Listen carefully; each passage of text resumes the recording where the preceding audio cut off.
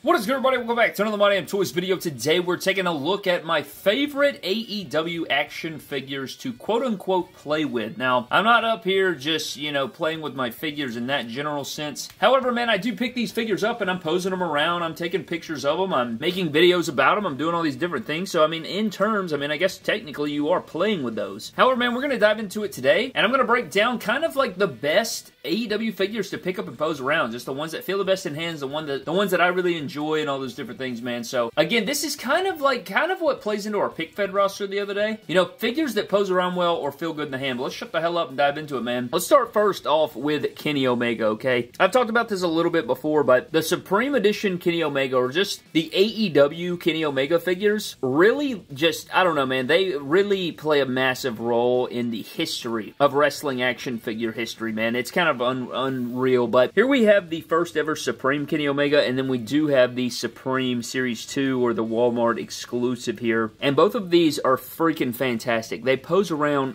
just unbelievably, man. Unbelievably. The butterfly joints, the different stuff, you get this street gear right here, and I'm gonna go ahead and say it. These two Kenny Omegas right here, I had to include them both. Not only those two, but the unmatched Series 1 Kenny Omega, there's a reason I have like 12 of those. Yeah, I said 12. And then the unrivaled Series 4 Kenny Omega. All four of these figures are just unbelievable. They are the best, man. They are just the best. The head sculpts, the posability, the feel in hand, they're the epitome, man. I had to give a shout out to those. Okay, so the Unrivaled Series 1, don't like it. It does not compete with these. The Unrivaled 1B, don't compare with these. The GameStop exclusive's okay. It's warmer, but still not on par. And then even the AEW Ring, like ringside exclusive Kenny Omega, still not on par, man. These right here are the cream of the crop when it comes to the Kenny Omega figures, and they had to go first. They're just unreal. They're unreal. So I had to get those guys knocked out first. Another guy, man, Darby Allin. I've talked about this before. He's very similar to Kenny Omega in the fact that his figures are just ridiculous, man. They feel so good in the hand. I just feel like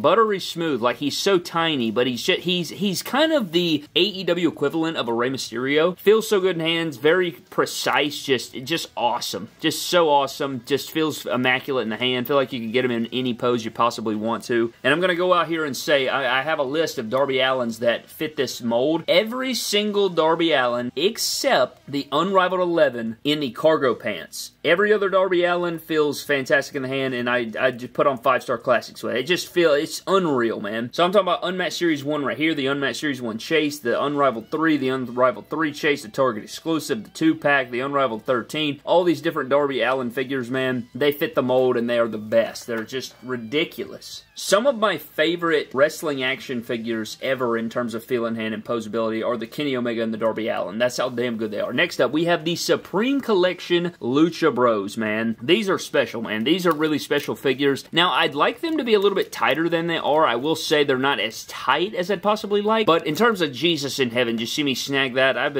These guys feel really damn good, man. They have buttery smooth joints. I don't feel like I want to just lose my mind, but they could be a little bit tighter. But in terms of posability and hand feel, they feel really, really nice. I love these, and not to mention, like, these may be two of the most underrated AEW figures ever made, man. The Lucha Bros Supremes are just so freaking nice. Next up, we have the Unmatched Series 6 Brody Lee, man. I love this figure. Rest in peace to the legend. This guy is just so good, man. I love a good suited figure. You guys know I love suited bodies, but this figure just feels so precise and tight. He is just neat as hell. I love this figure. Feels immaculate in the hand like we discussed. And not only this one, but the Unmatched Series 3 is really good. They've never made a bad Brody, man. Every Brody is just the top of the notch, but I do like the Unmatched Series 6. It's probably my favorite Brody. I just think it's a really unique piece, and I love guys in suited bodies, so this Brody's just the best, man. Great figure right there. Next up, we have some CM Punks right here, man. These are the two best CM Punks in my personal opinion. Now, the Blood and Guts, for some reason, it feels better in hand to me than the recent Unmatched Series 8 Punk, but I do really enjoy the Blood and Guts, man. I really do like that one a lot, but the Supreme is clearly the cream of the crop, man. I mean, they call it the Supreme for a reason, man. He can pose around fantastic. You have these butterfly joints. I mean, his size is a bit out there, but it's about my favorite figures to pick up and pose, and this guy's just so fun. Between the Go to Sleep sleep, you know, and the different, he can get into the It's Clubber in time and get on a knee. Like, dude, just look how quick and easy that was. And he still has, like, these decent-sized knee pads. Now, again, the scaling is a bit whack, man. It's a bit whack on the scale. I wish he was smaller. Probably would have made him better, too, in terms of just feel in hand and posability, too. Like, when these figures get this damn tall, man, they're not, I don't know, it just kind of depends, you know, on that situation there. But these two figures are really damn good as well. Blood and Guts ringside exclusive Punk and Supreme Edition Walmart exclusive CM Punk. I think this is the last Supreme we have, man. It is the Cody Rhodes figure. A very fun figure. I love posing him around in the jacket. I can't wait for the Ultimate Edition. I know this is an AEW video, but the Ultimate Edition is going to be great. But like the Lucha Bros, I do wish that his legs were a little bit tighter. However, he is still a fun figure, man. Before the Ultimate, before any of that, man, while he was in AEW, this figure is a joy to pose around. It really is. I love the sculpted jacket. I like that we have a butterfly joint Cody right here. Very bright and colorful, but he just feels very tight-knit. I love it, man. Like this right here, I don't know, man. It stands out to me. Feels really good in the hand. Next up, we have Wardlow, man. And Wardlow, you wouldn't think that he could really pose around that great, and I really just wish he had butterfly joints. I've been trying to figure out a formula, make him into a Supreme or an Ultimate Edition. Still can't really do it. I'm still playing with some different stuff, but I love his figures, man. All of his figures. I like the Unmatched Series 2. I like the Unrivaled 10. I like the Unrivaled 13. I like the Walmart exclusive that we have here, so I really enjoy his figures. So any Wardlow figure is a damn good one, but my favorite attire they've done is probably the Walmart exclusive. It's hard to say. I really like the Unrivaled 13, and I really like the white gear and the white and purple. I just don't like that it's, you know, sort of a time, you know, a space in time, right? This is kind of a singles Wardlow, so I don't know. It just depends there, man, but I love me a good Wardlow, man. Love Wardlow. He's a beast. Speaking of guys falling on their faces, we have this Sammy Guevara TNT ringside exclusive, man. All his figures feel damn good in the hand, but I recently turned one into a custom, and then I traded the other one, so this is the only Sammy I have left that's in wrestling gear, I think. I have extras. This is just the one that I have loose, just kind of chilling right now, and this figure just poses around so good. One of those that really captures the likeness of a character on my television, so that's really nice. I really enjoy the Sammy Guevara. I'm not the biggest fan of the guy on television, but he can go in the ring, and I really enjoy posing this figure around. Also, not to mention, this gear is badass. Another one that poses around and looks really good and like the character on television is Ricky Starks from Unrivaled 9, man. Guy just poses around fantastic. I've seen a lot of people fed with this figure. Same thing as the Guevara, and it's just so nice, man. It's like it brings it to life. I just think that the feel in hand is great. I love the posability. He can do all the different things you want to do here. I don't know what the hell, he's like silver surfing right here.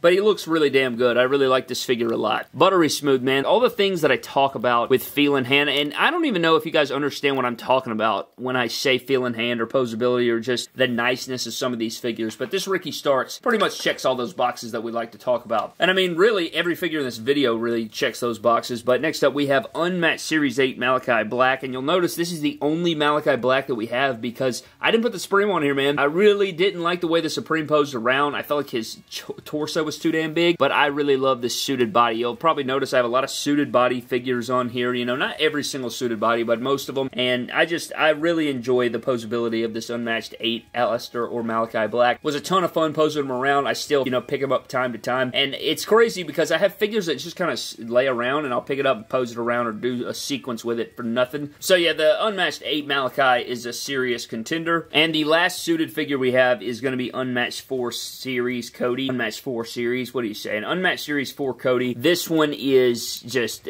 I mean, what was it? The 2022 figure of the year? I mean, this guy's a beast, man. He does all the things you need him to do. He shows up, he beats the hell out of you. He's got the shin cut, and, like, oh my God in heaven. When you have a guy in a suit and he can freaking do super kicks and do all these crazy poses and look like he's jumping off a building in an MCU movie or something. Look at this right here. Just, yeah, dude, he's just awesome. He's awesome. I love the posability of this figure. The only thing that would make this figure better is the winter coat being short. If this was a regular suit jacket, this might be one of my favorite AEW figures of all time. I mean, it's still up there. You know, if I did my top 10 favorite AEW unrivaled or unmatched figures of all time, can't really count the Supremes in my opinion. But, and speaking of Cody, we do have another Cody here, and most of them pose around the same, but those earlier Codys had really stiff legs and things of that nature, but this TNT Cody is really nice. I'd say it probably has the best feeling hand out of all of them outside the Supreme. I just really enjoy this one, man. I find myself picking it up and posing it around a lot. Gear's fantastic, just a great, I know it doesn't really have anything to do with the figure, but, you know, or this video in general, but you know what I'm saying. The only women's figure that we have in this video is the Unmatched Series 6 Ruby Soho. She has shin cut, she feels so good, man. When you can take a figure, this is how you know a figure figure's good, okay? When you can take the figure and really, like, kind of put it in Spider-Man dynamic poses,